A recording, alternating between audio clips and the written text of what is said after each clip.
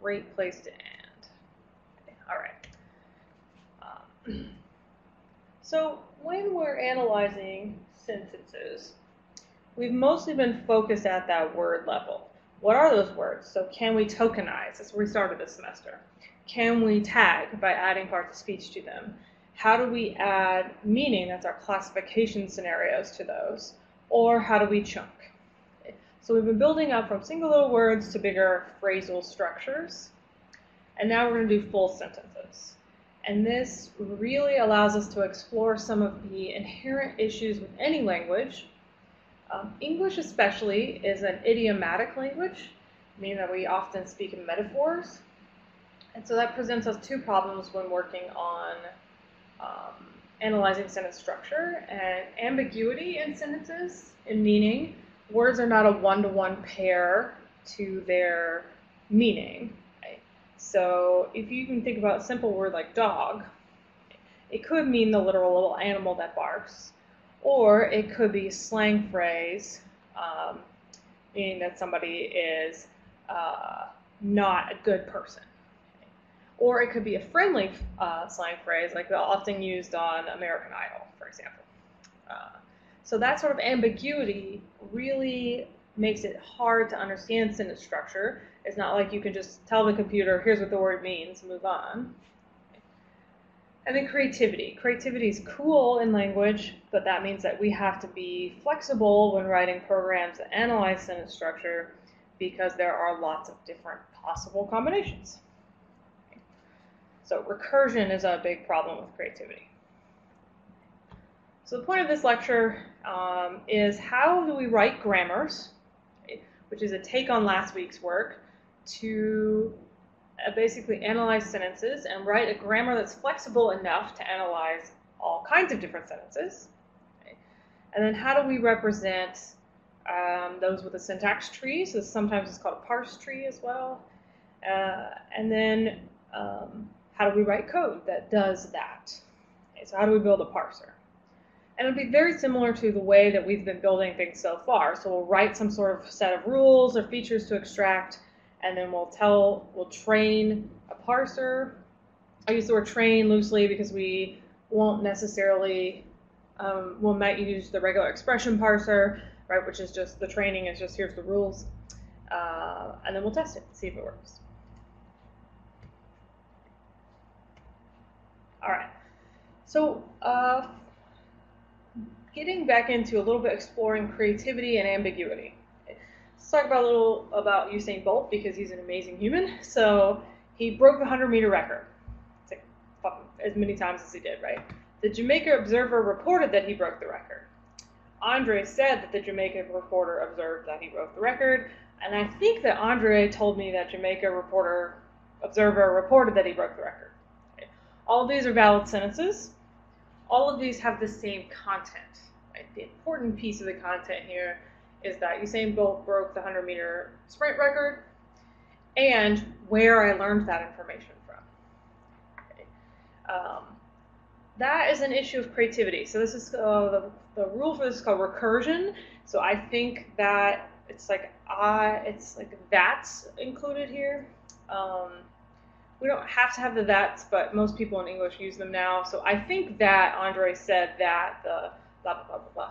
So if you can use the word that in there, you've got a recursive property. Okay.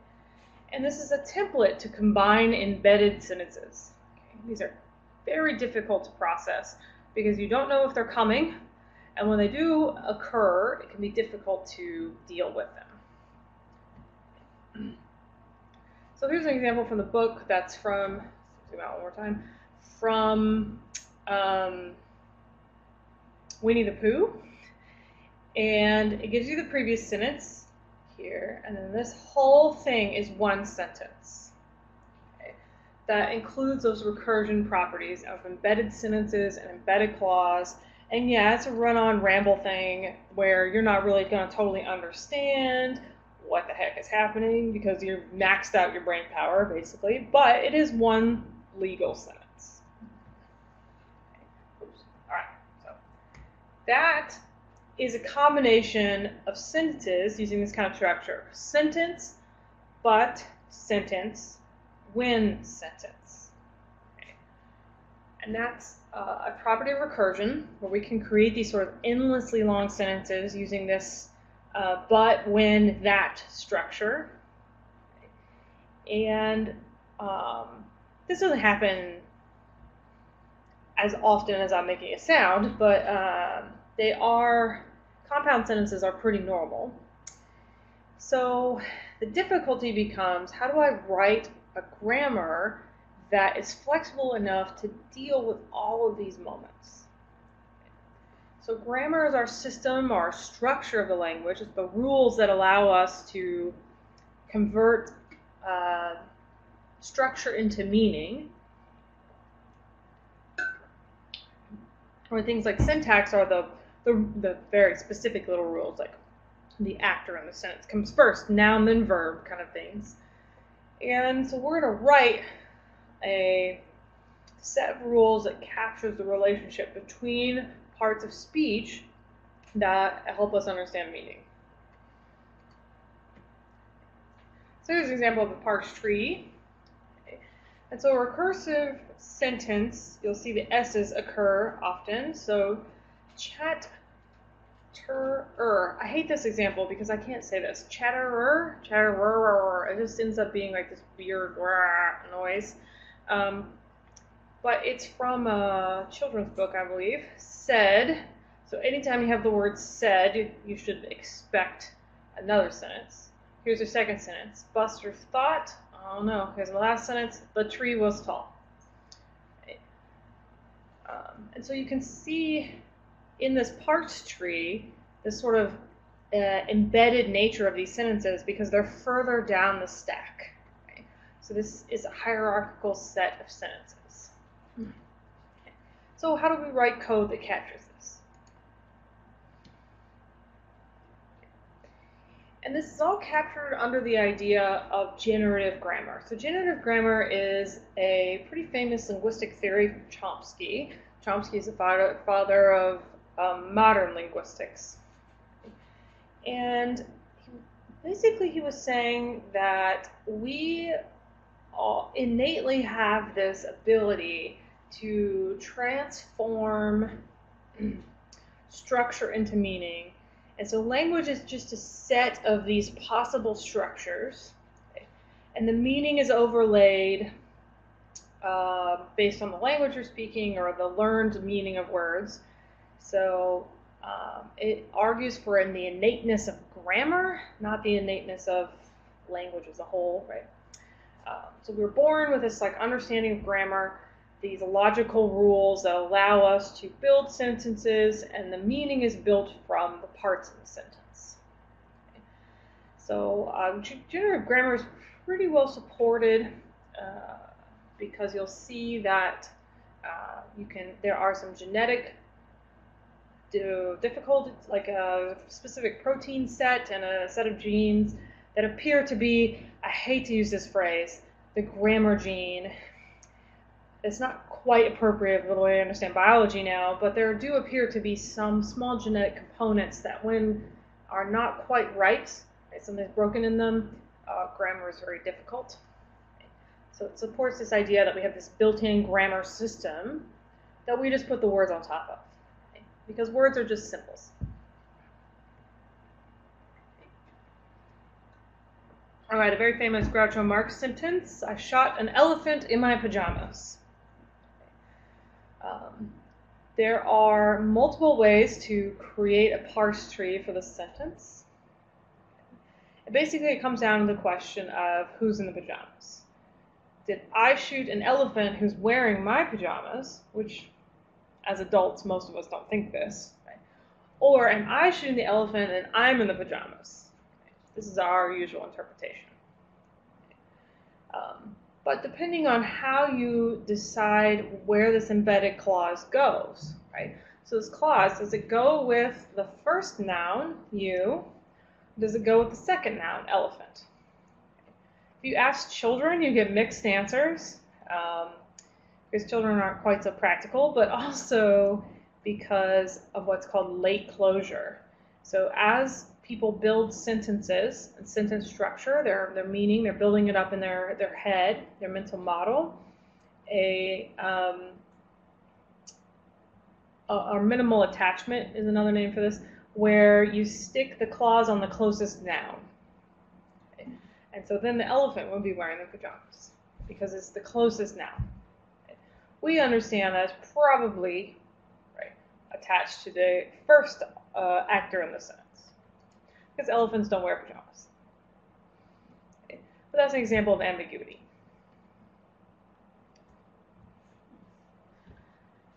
So this whole semester we've been talking about slots. What part of speech goes in this slot? Okay, what rules are there if there's a noun? What's going to come next? Okay, what's the most likely thing to occur before a adverb? What's the most likely thing to occur with the word would, I think is one time what we did, or often. Okay. So words have these specific slots, is what I like to call them, specific spots where they can and should go, given some previous sentence word information beforehand. So we could understand sentence structure and then therefore generate our own. So one of the ultimate goals of this would to be build like our own chat box kind of thing by looking at bigrams. Okay. So remember that bigrams are just pairs of words. That works a little bit. So here is, if you take a larger text and just calculate all the bigrams and then pick a random word to start, what you see is a sentence that is probably syntactically valid for each type of word is allowed to go in that slot, but semantically, meaning-wise, means like literally nothing, right? So he roared with me, the pail slipped down his back. Okay, this makes no sense. Okay. The worst part and clumsy looking for whoever heard light. Okay. So what we see when we start to realize that words have slots, but it's bigger often than just pairs of words. You'll also see this was a game for a while that a meme that people did where the predictive text on your phone, so if you picked one word and then just picked the next word that it chose each time, like in the middle, you would get a weird sentence because it's often basing its next predictive word on the previous word. So for example, let's see, parents are texting me. I don't want to text them some random message, so let's send it to my better half here. So let's say I started with the. Okay, the next word I get is only first and worst. So the worst. Then I get thing, part, and is. So part. Okay. Now I have is, of, and about. So let's say worst part about. This, the, me. Okay, the worst part about the dog, day, or new. Let's go with dog. Is that she is not going to I get going to Amsterdam because that's where we were recently. Gets back. Okay. So you can build sentences that make sense, but often maybe semantically they're not the most meaningful. Okay. So personally, the worst part about the dog is sometimes she gets riled up and starts barking her head off. Okay. And it's not that she can't get back to Amsterdam, which is what my phone was predicting I should say. Okay. So there's some serious limits on that kind of system. So that idea of bigram prediction is tied to a very famous sentence in linguistics by Chomsky, and he used it to prove a point that we can build sentences that are syntactically correct. Okay. Colorless, green ideas, sleep furiously. That is an adjective, a noun, a verb, and an adverb. Okay. It's a legal order in English of words, but it doesn't make any sense. And sometimes that's called word salad. Word salad is more applied to schizophrenia, but it's the same idea. So there are some predictions we can make, though. and this is called coordinate structure, where if phrase 1 and phrase 2, so V1 and V2, variable 1 and 2, are of the same grammatical category, okay, then V1 and V2 are also phrases of that category. Okay. So if words are both nouns, they're more than likely going to be in a noun phrase, is what this says. If the words are verbs, they're most likely going to be in a verb phrase. So, here we go. Let's look at how this works out. The book's ending was the worst part and the best part for me. So here's a sentence. Okay. I've got this noun phrase, the worst part and the best part. Okay. And that's two noun phrases added together. Okay. The worst part is a noun phrase and the best part is a noun phrase. Okay. On land, they are slow and clumsy looking. Those are both adjective phrases, slow and then clumsy looking. Okay. Added together, since they're both adjective phrases, this makes sense. However, if we mix and match, now it doesn't make sense. The worst part, noun phrase, and clumsy looking, adjective phrase. Okay.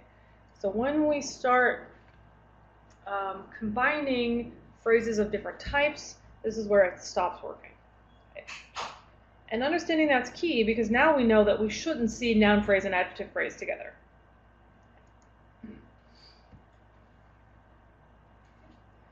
I actually really hate these slides, so I'm going to give you the brief overview and then we're going to skip a slide that I think is very confusing.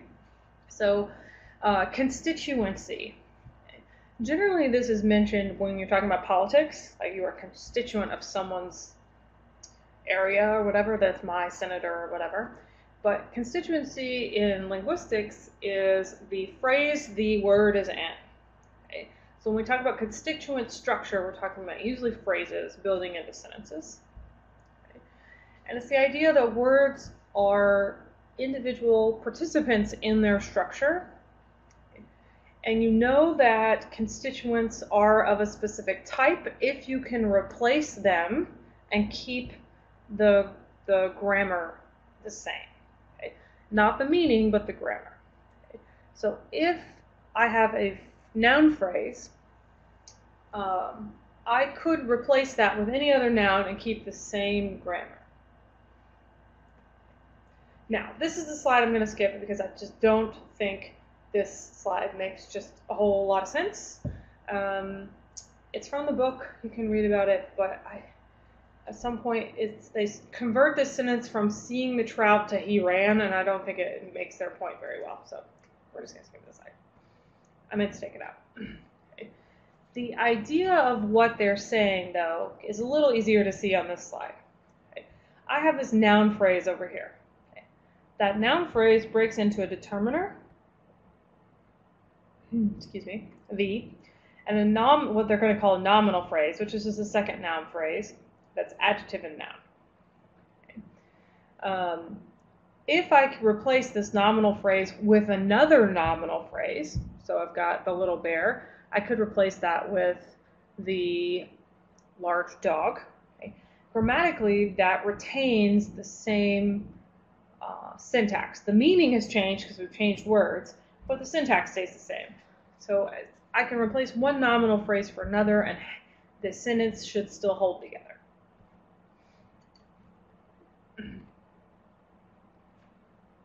So what we're building up to is context-free grammar. Now, the chapter 9, that we won't have time to get to because we've had some holidays here, covers, not context-free grammar, feature grammars. Whew, I was like, where did it go in my brain? Feature grammars, which require you to program in context, basically. Okay. But a context-free grammar works pretty well. Okay. It's the idea that there's these set of rules, these iterative or recursive rules that are used to generate sentences, so we should be able to do that with a computer, or we should be able to break sentences down with a computer. Okay. And we'll use the grammar module to define those. And a word of warning that if you're processing these and you don't get any output, that's because it either couldn't figure out the sentence structure based on your grammar, which these are hard to write, so it isn't too surprising, or it has multiple structures. And when you have multiple structures, those kinds of sentences are ambiguous. Okay, so if I can break a sentence down in more than one way, like the pajama shooting one, then the sentence is considered ambiguous. All right. So give me just 1 second to go blow my nose, and then we will come back to this slide.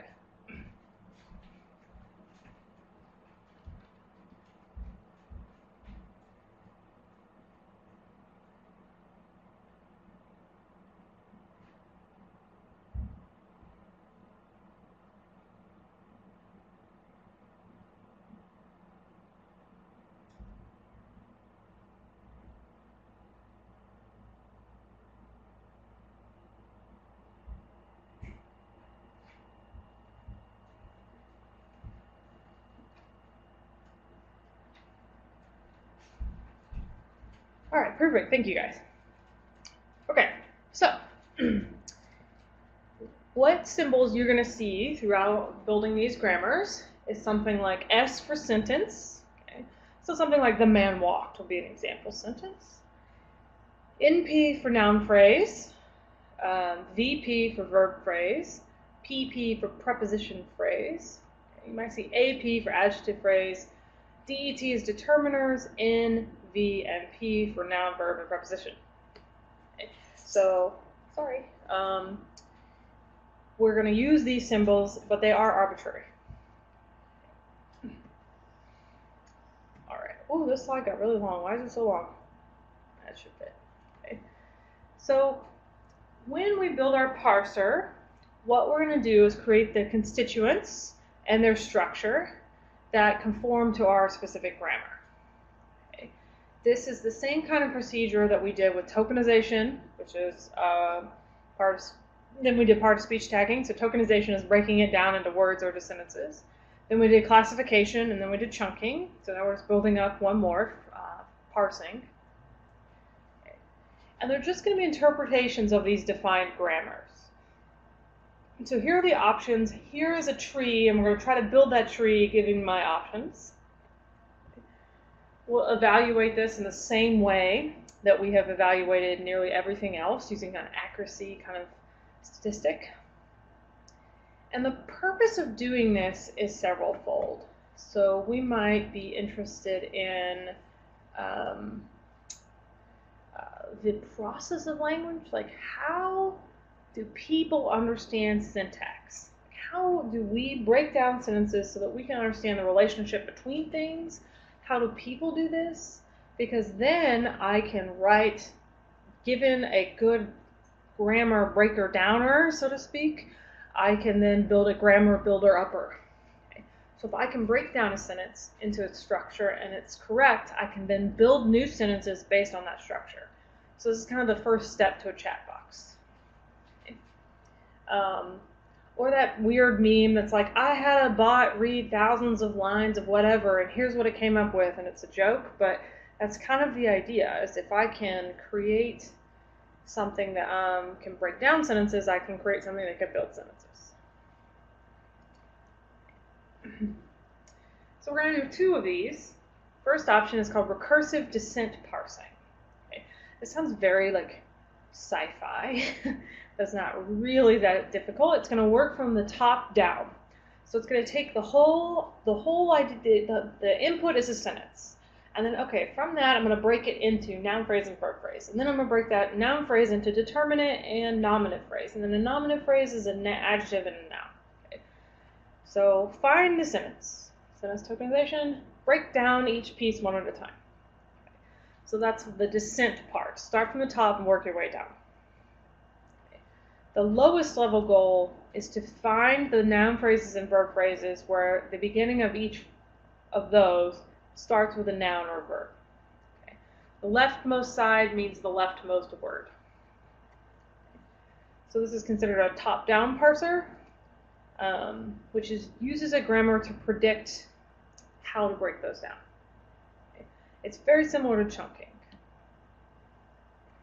So we're going to start with the sentence. The sentence is kind of a light color, so it's hard to read. The dog saw a man in the park. Okay, so it starts with sentence. We figure out that there's noun phrase. The dog saw is our new verb phrase. Then we'll break down the noun phrase until the noun is the leftmost object here. From that verb phrase, we'll start breaking down more, and then it gets pretty complex. There's a lot of steps that we skip from 4 to 5 here. This does backtrack,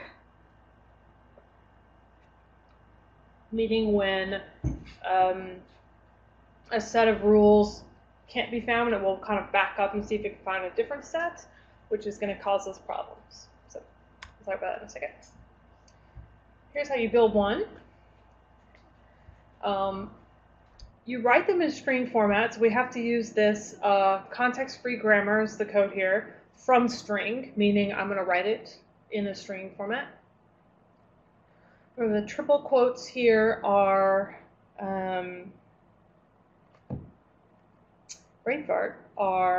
because we're doing multiple lines. Sorry. Left-hand side here is the label we're going to give to each object. The right-hand side is how to break down and create that object. So a sentence is composed of a noun phrase and a verb phrase. So that means at the second most level in our parse tree, we should have noun phrase and verb phrase. In a verb phrase, that can be a verb and a noun phrase, or, here's that pipe, it means or, a verb, a noun phrase, and a preposition phrase. Preposition phrases can be prepositions and noun phrases. And then from there, we're going to label what verbs we might expect, what noun phrases we might expect. And here, the noun phrase can be a single noun, or a single proper noun, or determinate and a noun, or determinate and a noun and a preposition phrase.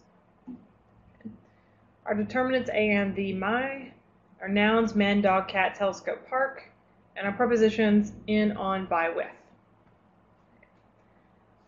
So one of the biggest limitations to these grammars personally is that you do have to define every possible word you're going to see.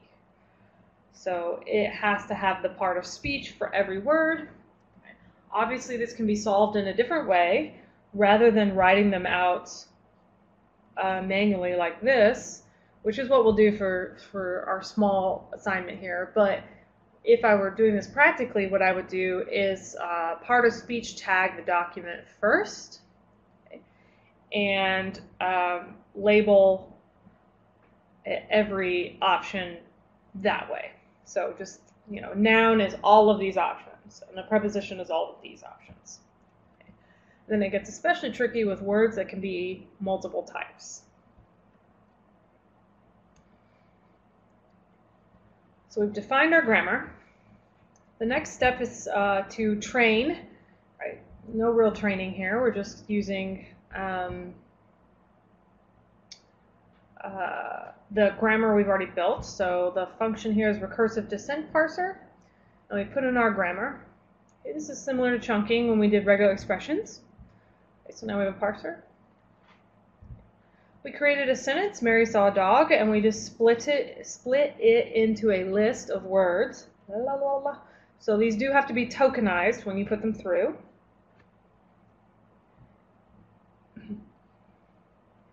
All right, and then this code, if there are multiple trees, meaning more than one possible combination of sentence structures, it will print them all out. But basically, parse here is the function that builds the sentence structure. And we only had one option. So this sentence is not ambiguous. And it's not really the cutest tree because it's not printing the pretty syntax format. But what we see is the sentence is the whole thing. Mary is the noun phrase. Here's the verb phrase. A verb phrase is a verb. A noun phrase is composed of a determinant and a noun.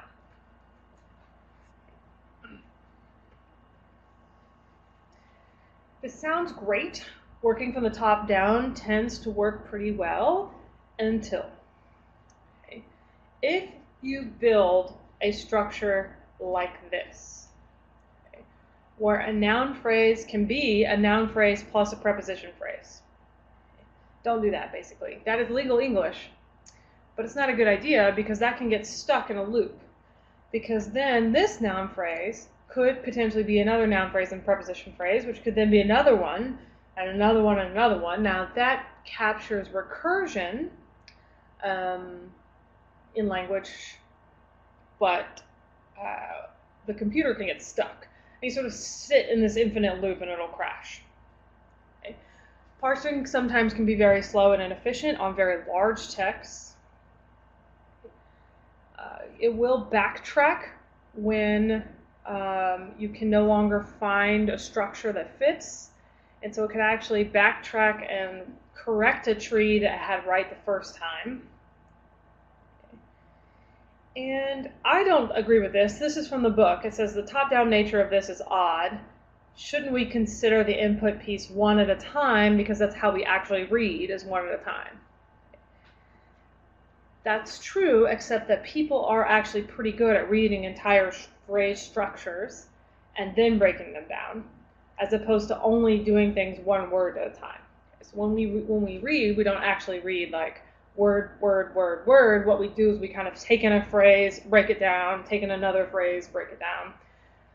So practically, what the brain does is somewhere in between this recursive descent and the next one, which is shift reducing. Okay. So we as humans are kind of both, and we'll talk about how you can combine both. All right, so a recursive descent parser starts with a sentence and breaks it down. A shift reduce parser starts with each word and builds it up. Okay, so we're working from the bottom up. So the big key here is to get that there are two different types of parsers, bottom up and top down, and then a mix of the two. So what it does is essentially reads one word at a time. So you give it one word, give the next word, and as soon as it finds a sequence that maps onto the right side of the grammar, okay, remember that the right side of a grammar is over here. So it's reading along, and it finds, generally it starts at the bottom, a noun phrase. So it finds the word Bob. Okay. It will immediately take Bob and turn it into a noun phrase because it found something on the right, it converts it to something on the left. Okay. A recursive descent parser works the other way. It found the left and breaks it down to the right.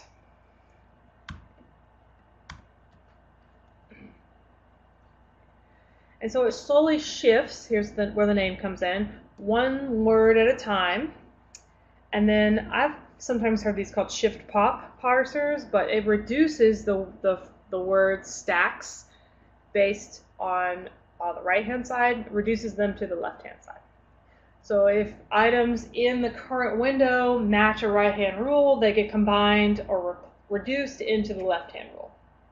And then it shifts again, and you continue that replacement until you get to sentence. So here's an example. Here's the stack, as they call it. One shift, we would get the word the. Well, we know the word is a determinant because of our rules. We see that the is a right-hand rule for determinant, so we'll give it a label. Then we get noun for dog, so we give that a label. But determinate noun we know is a noun phrase, so it builds it up into noun phrase. Okay. So there's some steps in between 3 and 4 that it's kind of skipping. We'll get the word saw when we know that's a verb, and then it would keep going until we got to our kind of hierarchical structure of the sentence. Okay. So it's the same function on the same grammar. I'm sorry, it's a new function on the same grammar. That's what I was trying to say. So we'll use shift reduce parser on grammar 1. So we don't have to write a separate grammar. They're written the same way. We train that. Let's test it on the same sentence. So earlier we had RD for recursive descent parser, now we have SR for shift reduce parser, and we actually get the same structure, okay, which is good because this is the appropriate sentence structure for this sentence. So it shouldn't give you different answers going up or down. Okay. It does, though, when sentences are ambiguous or complex, super complex. Okay. One of the cons to a shift reduce parser is there's no backtracking because you're just working one word at a time. So if you get to that last word and it can't figure out the last set of words, it just fails. Okay. And it only will ever find one tree. It does them in order of the lines in the grammar. So even if several trees are possible, you won't know. So this does not capture ambiguity very well because this maps onto what's sometimes called minimal attachment, where phrases are built as they're seen.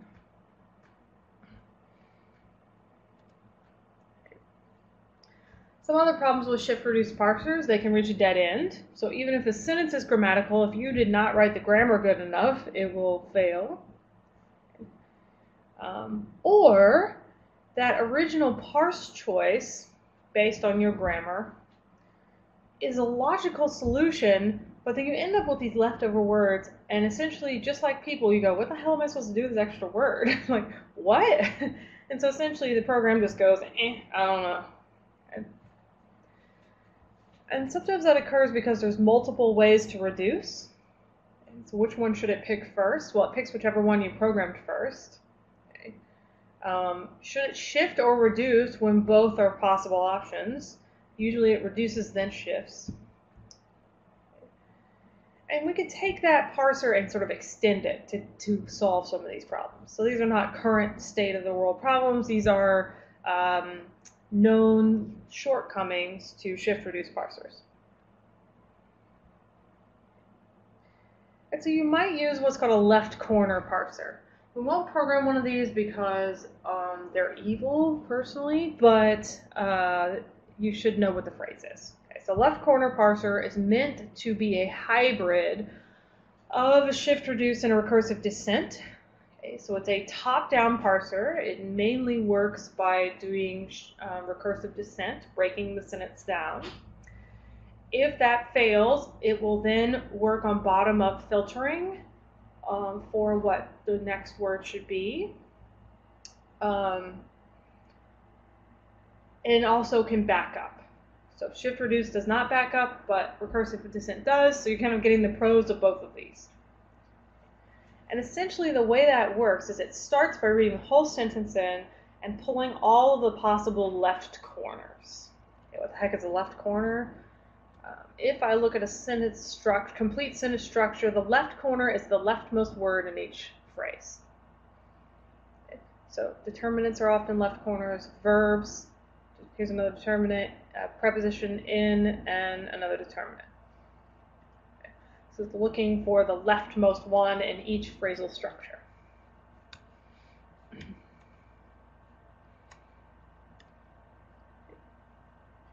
So let's say we wanted to parse John saw Mary. This is very simple. John and saw would be, each word actually would be a leftmost corner because John is the leftmost word in the noun phrase, so is Mary, and saw is the leftmost word in a verb phrase. So I would say this leftmost corner option works really well with lots of embedded clauses. So when a sentence is complex, okay, in a simple sentence like this, no problems. Shift reduce or recursive descent works fine. Okay. One problem we might have is that just the definition of the grammar can get tricky. Okay. So we have this noun phrase, it's a determinant and a noun. And then we also have this possible option, determinant, noun, preposition, phrase. And then we also have this option, John, Mary, and Bob. Okay. Which noun phrase is the right one? Since all of these are left corners.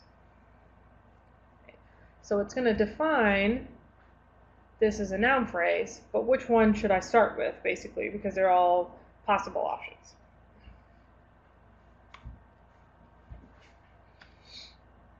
All right.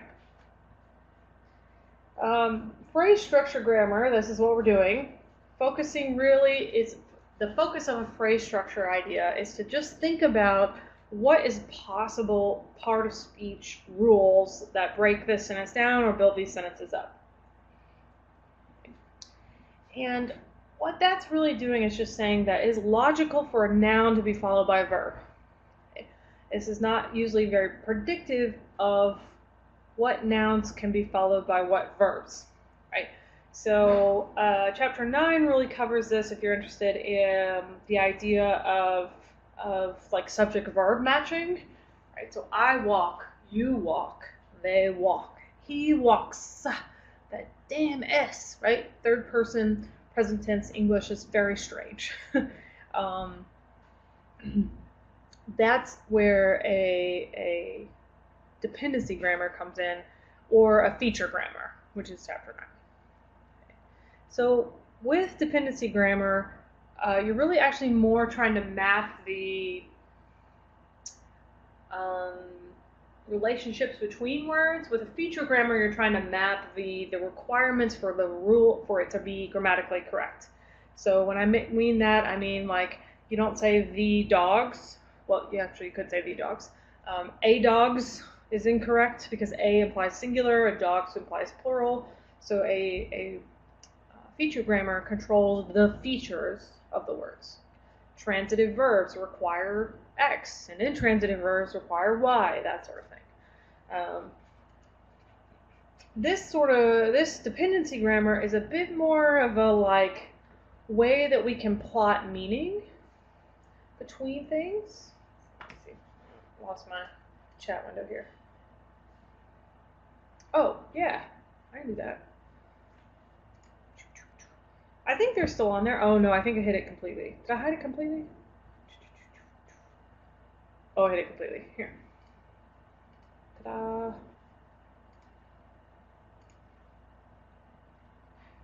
There. Done.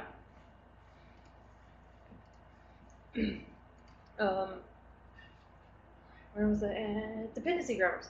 So dependency grammars to me are ways that we can build up relationships between words.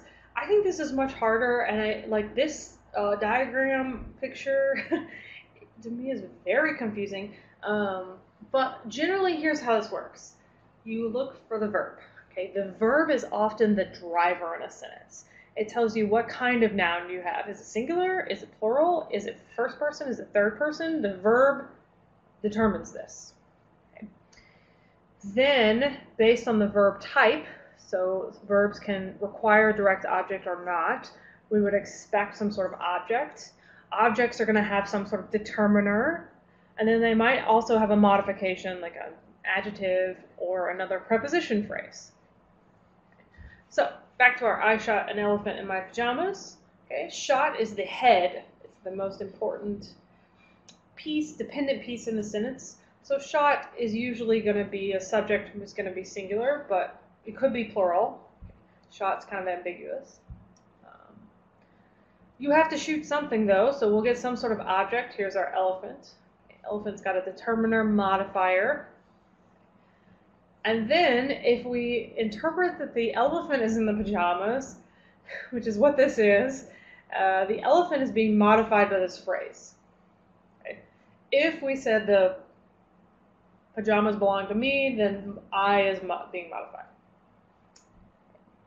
So really this sort of thing allows us to map the relationship between verbs and their nouns, and nouns to each other.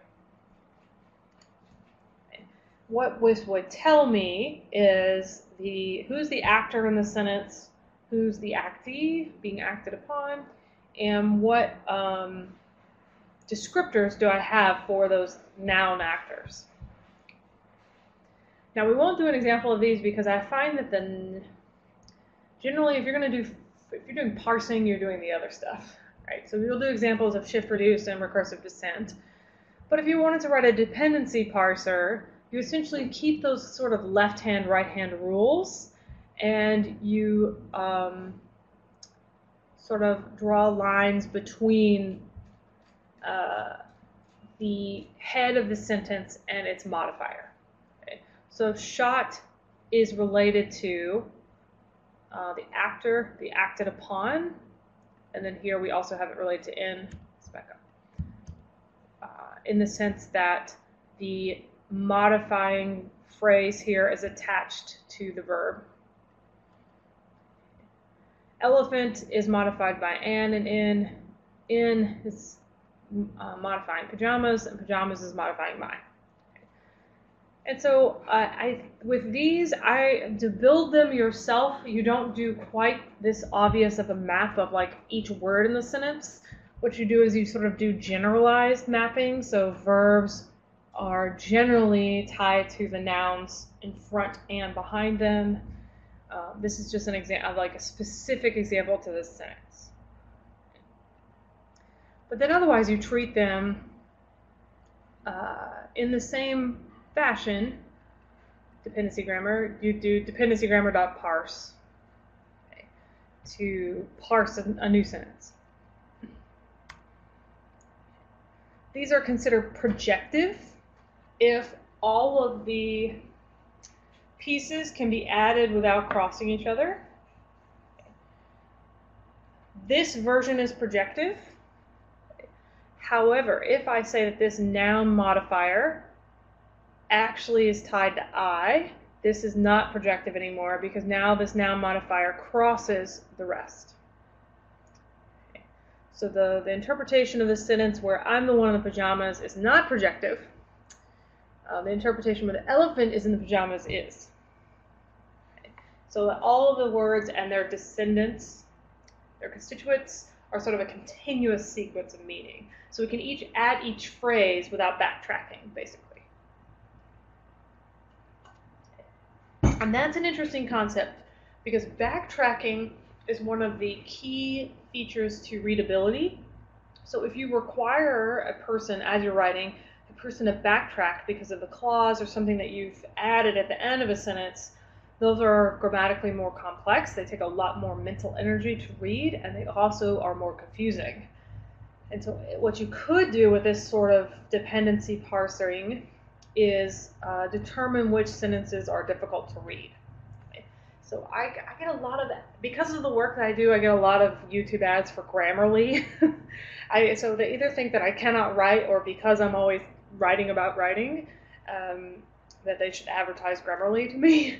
And one of the things that it does is it looks at those kinds of dependency relationships. I assume. I don't know their algorithm, but it looks for overused words and phrase structures that are wrong, but it also has these like suggestions about complex sentences, and that's one of the things it looks for, is embedded clauses.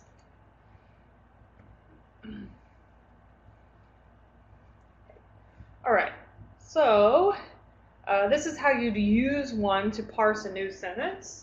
So it's projective dependency parser, which is a lot of letters, on our grammar we wrote earlier.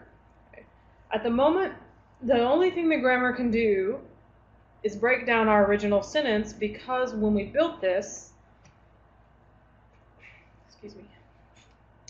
when we built this thing, we didn't build this based on verbs and nouns, we built it on the individual words. Okay. So this would be better if it were more flexible and built out of parts of speech rather than words. But here's an example of multiple trees. So if we parse this, it suggests that I shot an elephant in my pajamas, or I shot an elephant, and then the in my pajamas is a second phrase, separate. Okay, so the key here is this little closed parenthesis here on an versus here. Okay. So this is either projective, meaning it's each one's embedded, or it's not projective, right, meaning that they are two separate phrases. So there's two interpretations. And that matches our understanding of ambiguity. Either the elephant's in the pajamas or we are. Personally, I think these are interesting in the sense that it allows me to think about the relationship between verbs and their nouns. I think a feature grammar works better for this. I find these a little confusing. I think sentence trees are a lot easier to read. And so that's the picture version of this, right? So I shot the elephant that's in my pajamas, or I shot an elephant and in my pajamas actually should be over here with I. Ooh, what did I do? Oh, that's fancy. There it goes.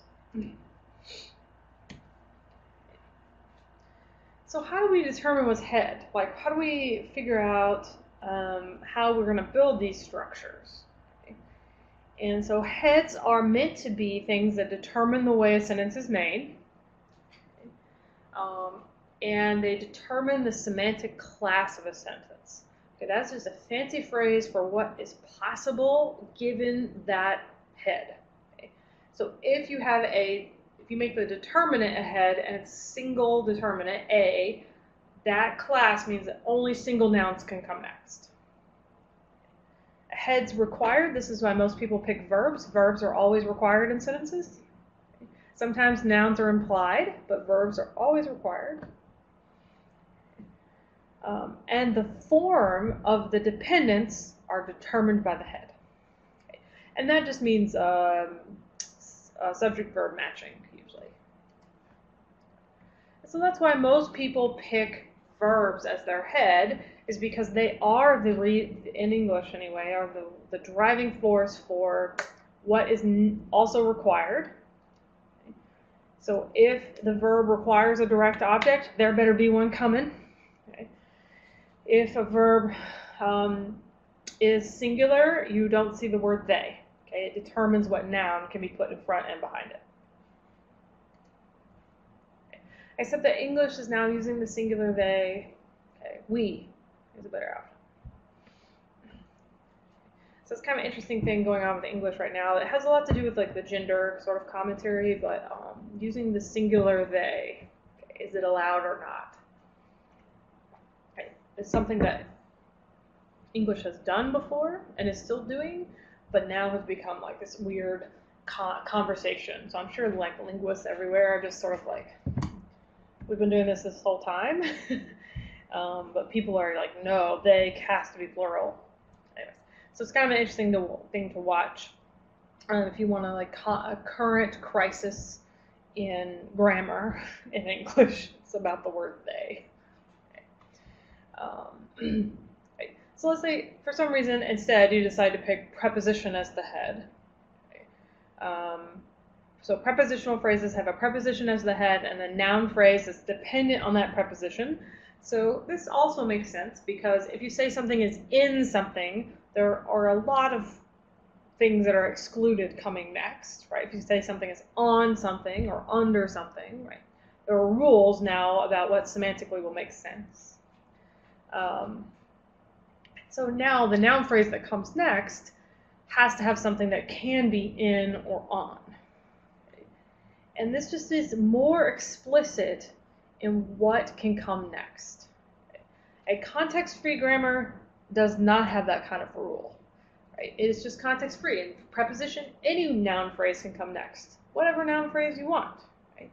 A dependency grammar is like, wait, some noun phrases can't come next. And then a feature grammar gets even more specific. So that's chapter 9.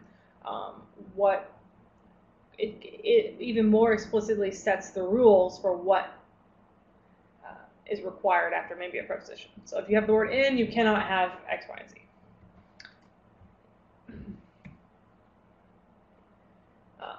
Okay, so let's think now about verbs. So verbs, like I said, are kind of the main show. So you can have something like a verb and then an adjective. Since adjectives normally modify nouns, but a verb phrase could be a verb adjective. So I could talk about the pizza was good, which is what I had for dinner, which is what I keep having to pause for a minute. So good normally as an adjective modifies the first noun, but since I'm looking at the verb as the head, I know that there is a noun and maybe an adjective next. I could use the word saw which implies that the next thing I should have is a noun phrase, because you have to see something. I could have an entire sentence. Okay. That and thought and said are words that cue that there's a whole sentence coming next. And then I could have a verb, a noun phrase, and a preposition phrase, and a really popular version for this is put. So I put the pizza on the table. Okay, right? So put as the verb requires a noun phrase and a where. Okay, and another preposition phrase. So by knowing what the verb is, I know what could come next. Right? If the verb is was, it's probably an adjective. If the verb is saw, it's probably a noun phrase. If it's thought, it's probably a whole other sentence. Okay? And I don't know why this is called valency in the chapter, because I think of valence as positive and negative. So I would say that this is more about semanticity. Right? So certain verbs require certain phrases next. So here's some examples of those. The squirrel was frightened. Frightened is our adjective modifying the noun. Chatterer that saw the bear. Thought Buster was angry. Put the fish on the log. So by simply making the verb our head, we know what happens next. All right, we've already said all this. So the scary part is this could get very complex very fast. Right? There are a lot of English verbs. How do I program all of these? Right? There are pretty set rules. Okay? You still have to deal with creativity and ambiguity as your biggest two hurdles to writing grammars, but in general, there's a set okay, of different combinations. So you pretty much after a was will not see a sentence. Okay? So the squirrel was Buster was angry. That makes no sense, right? And this would be a verb sentence phrase. So with was, there is no S afterwards. Okay? With saw, there's no adjective. With thought, there should be a sentence. So if you heard this, you would go, thought the bear what? Because you're waiting for another verb, right? And Joe put what on the log. So we can see that you can't mix and match these.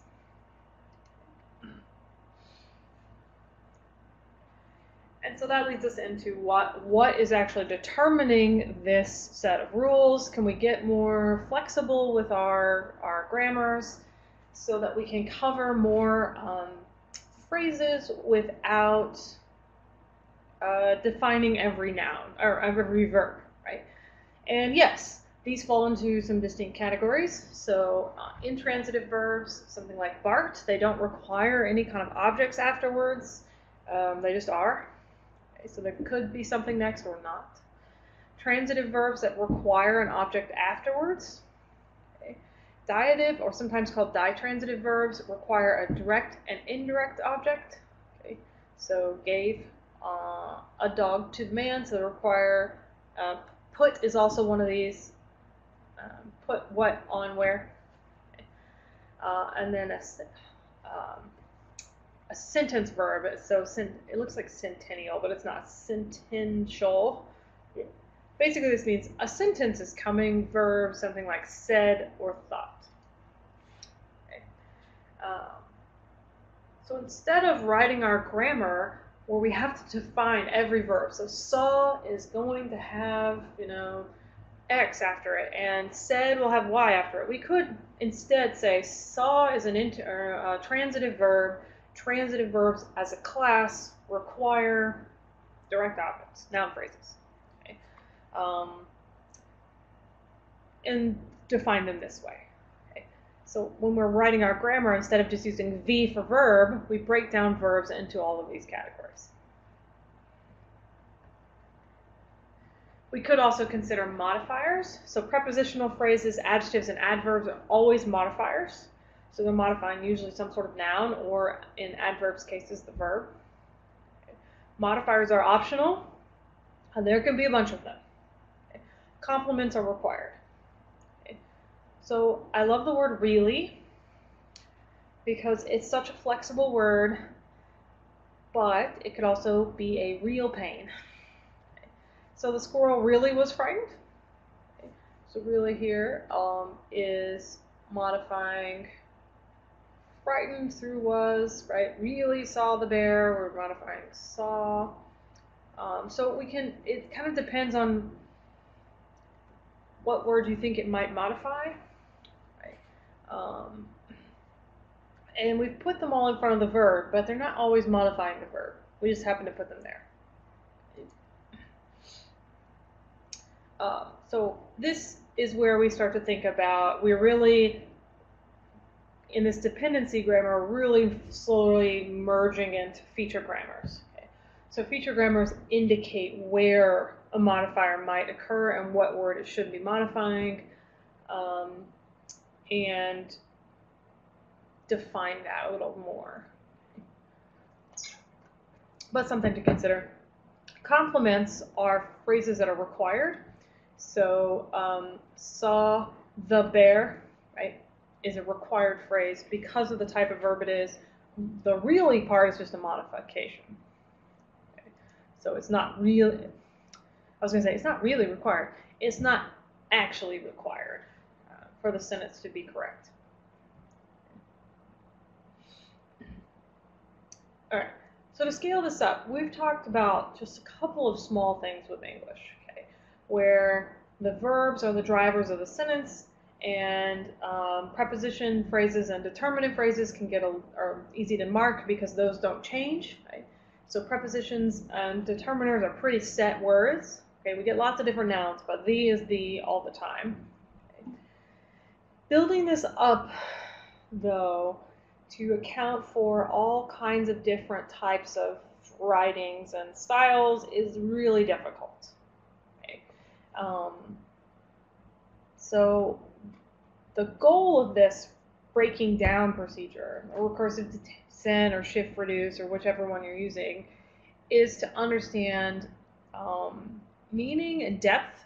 So can I tell you how complex this article will be to read based on how complex the sentence structure is? And can we identify what sentences might be ambiguous so we can rewrite them? Then, if I can build something that can break down sentences, that means that I have now a grammar that I can use to build legal sentences. So I think these are often used, if they're not for academic purposes, right, are used to build legal chats. Because to know how to respond to someone, you first have to know what's even grammatically legal. Okay. Then you get into shades of meaning and ambiguity even more. Okay. So one of the big questions I like to ask on the final is about ambiguity and creativity. Why is this such a problem? Like, it's a beautiful thing about language as a human, that we have this ability to be creative, and ambiguity often is used in humor. So, but why is it such a problem for natural language processing? Right? And that's because it lends itself to an infinite number of possibilities, right? If things are ambiguous, that means that there are multiple ways to write the sentence structure. And how do I tell the computer which one's right? If things are creative, how do we capture all of them with a simple set of rules? Because the more complex the rules are, the more likely the whole thing is to break. And so you can learn a lot more. There are some really cool grammar projects, like the Lexical Functional Grammar Program Project, which is just a freaking mouthful, or the Head-Driven Phrase Structure Grammar, or Lexical Tree Adjoining Grammars. So there are these predefined grammars that, instead of building your own, most people use instead. But obviously these are not covered in every language. Right? So these are places that people start and then modify for their own.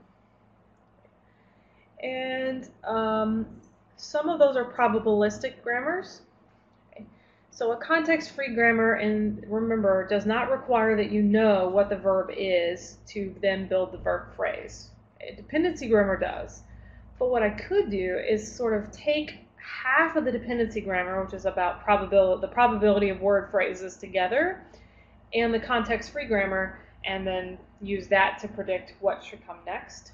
Okay, this is kind of like Bayes, the naive Bayes predictors, and just uses some sort of prior probability. So here's the most likely thing that's going to happen given what I've already seen. And then really where a lot of the work is going is in feature grammars. Okay. And those are really useful if you want to write something that talks back, okay, because it allows you to get into those little fine-grained rules on what is appropriate given this verb, this noun's okay and that noun's not.